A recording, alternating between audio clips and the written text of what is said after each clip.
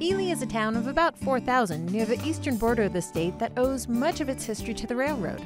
We're getting a close-up look at that history at the Nevada Northern Railway Museum.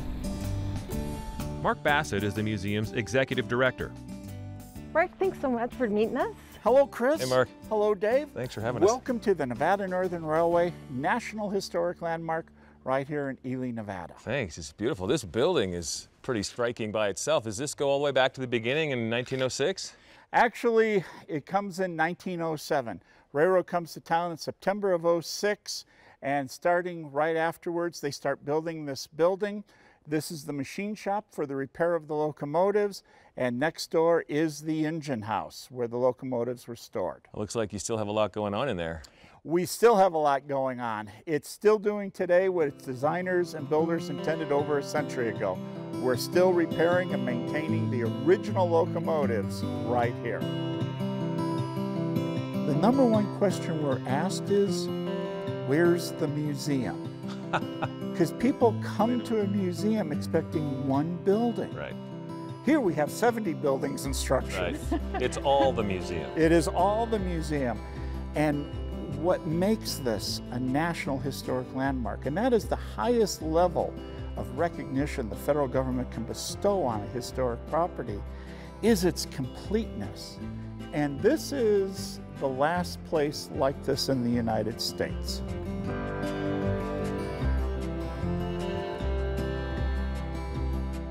The reason it's so complete is that everything that was here in June of 1983, when the railroad closed, is still here. The workers had experienced temporary layoffs before, so they left here expecting to come back to work pretty quickly, but it never happened. The museum has not only the buildings, workshops, and equipment, but complete paperwork from all the way back to the early 1900s, including ledgers and blueprints laying out construction plans for the railroad and the town. This is locomotive 93, and you can see there on its builder's plate, it was built and delivered here in January of 1909. Now this building is 2 years old, okay? At the time. At the time, correct. And this is what makes us a National Historic Landmark. This locomotive has been here now for over a century, and we're still maintaining it here in the original building, using the original tools and using the original techniques. How many locomotives do you maintain? We actually maintain 4 steam locomotives and about a dozen diesel locomotives. Wow. Yes, wow.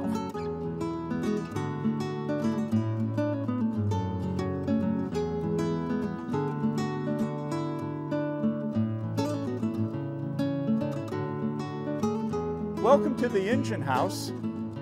This is locomotive number 40, and she is the queen.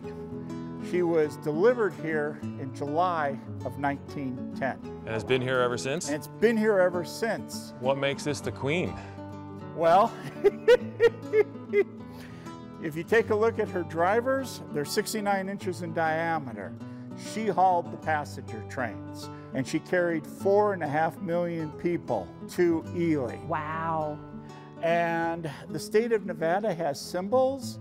The state bird is the bluebird, state flower is the sagebrush, the state locomotive is Nevada Northern Railway 40. So you're actually meeting one of the state symbols. You are meeting one of the state symbols, and if you come here on the weekend, you can ride behind a state symbol. Oh, how much fun. Well, I thought you were one of the state symbols. But all right, well, maybe together. We'll call you a team. It's a gray, so. I'll call you a team. Well, I have to say, I'm ready for a ride. I'm excited. Well, we can go for a ride if you'd like.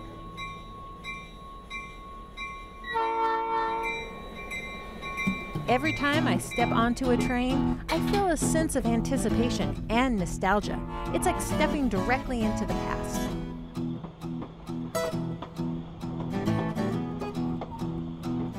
We're heading to Steptoe Valley. This is the main line of the Northern Nevada Railway and was built way back in 1906.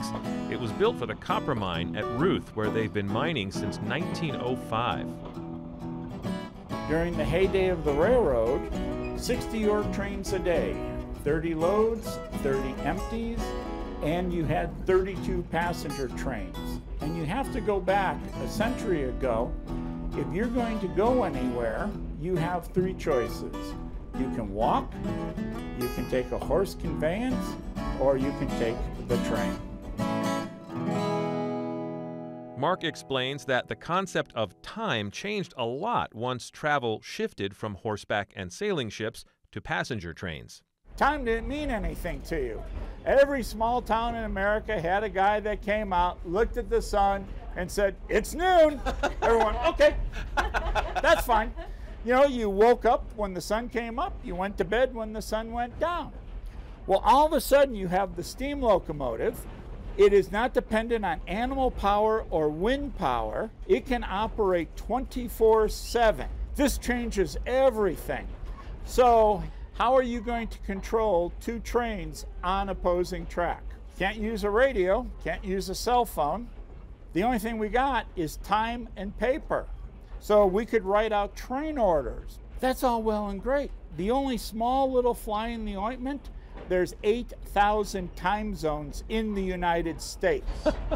At the time, back then. Yes, because every little town had its own time. Outside, right? They had the guy, yeah. Yeah, and so what happened is trains were going opposite one another.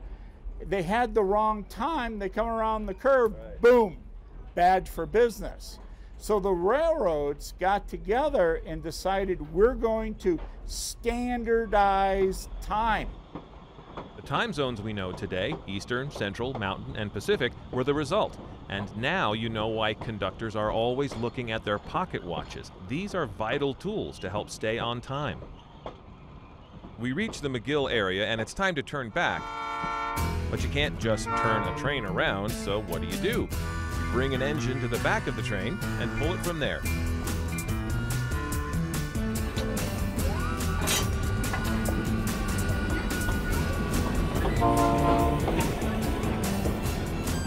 There are always events happening at the rail yard and many different varieties of tours. You can see what's coming up at nnry.com.